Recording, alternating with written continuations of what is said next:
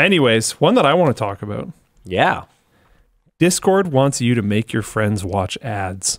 Nice. This week, Discord will be expanding its Quests program, which I didn't even know exists, which sends notifications to some users with an offer of in-game rewards if they play certain games and stream them to their friends. These streams will have ads that live in the bottom left-hand corner, I guess, of the screen. These ads will be targeted based on information collected by Discord, though users can opt out both of this data collection and all notifications related to quests. I have been wondering this whole time how streaming on Discord makes any sense for Discord at all, and this really didn't help me understand. Do tell. Are there costs? Like, is it direct user to user somehow? Are they? I don't think so. So it's going through Discord. I mean, so I guess all the bandwidth of streams is going through Discord, and they're going to offset it with this? I mean, this is better than nothing. But I mean, honestly, Luke, it must be going through their infra, because otherwise, why would they limit the quality so hard? Yeah, I mean, that's a good point. Like, it could be just, to make you pay for Nitro. Like, you can make that argument. Compatibility reasons, because some people's computers won't be able to do it. But realistically, I doubt it, because when Discord was in, hey, we're just VC funded and don't need to make any money, let's go mode, they made everything as great as they possibly could. Like, I think, I actually, even from a user safety standpoint, I kind of feel like they would have to have it go through their infra. Yeah, because there are public servers that people stream in, for sure. Yeah. Yeah.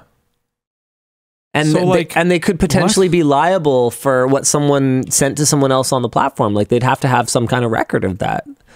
Apparently it is direct. Oh. Discord streams usually go through stun turn servers. Okay, hold on. We're getting some conflicting information in the Floatplane chat, so I'm not 100% sure. Hold on, people are saying, yeah, Google did not commit a crime. Okay. Technically, probably not. But telling someone you're not going to take their personal information and then taking it. Is that not a crime?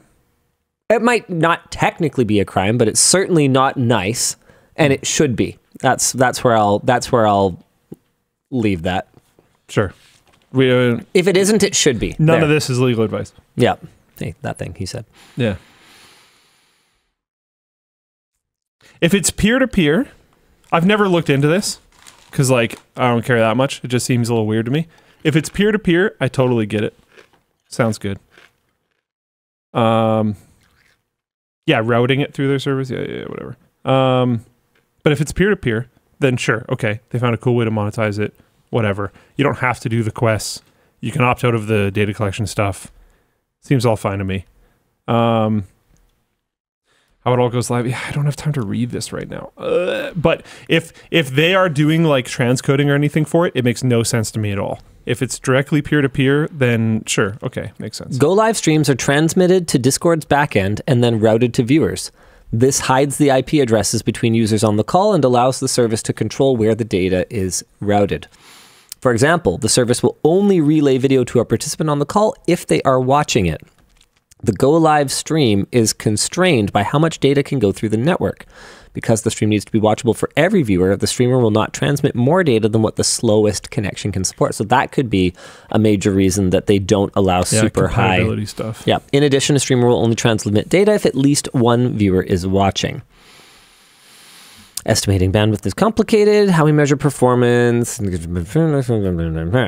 yeah, they're not transcoding. That helps a lot.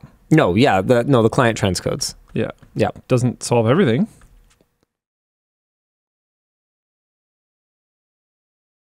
Okay.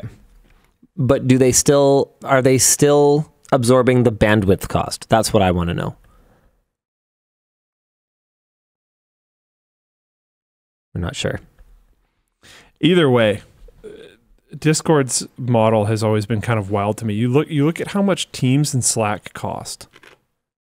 And then you look at what Discord does, and in a huge amount of cases, far better than either of those platforms. And it's like, what? Maybe the real question should be, why does Teams cost that much? Well, and isn't Slack like... Did you see Teams is being decoupled from Office? Did we talk about that on Wednesday already? We haven't talked about that on my show, but that is very interesting. Yeah, it's interesting timing. Yeah. Microsoft's clearly going, we pushed this really hard in a way that regulators are going to be probably super unimpressed by. Maybe if in good faith we decouple this now, they won't go back and look at it. Because you know what? It's the only reason we use Teams was because we were effectively forced to buy it because we needed Office. I would have happily paid less and not bought Teams. It is a really interesting thing because like Taryn linked me that news article. See, Linus, you can uncrime.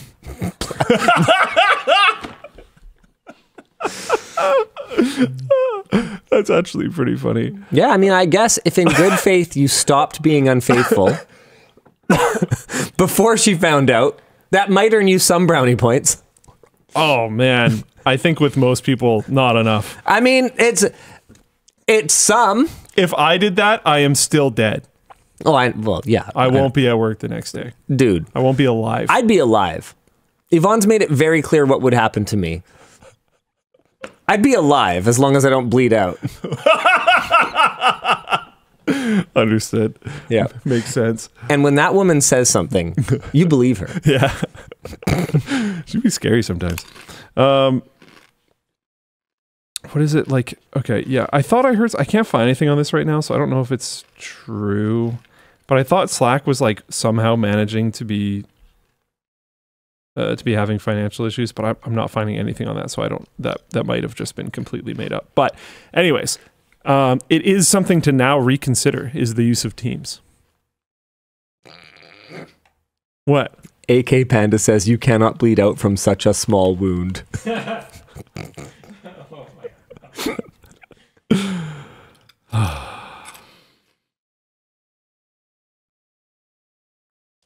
Anyways. Anyway. I'm no Drake. we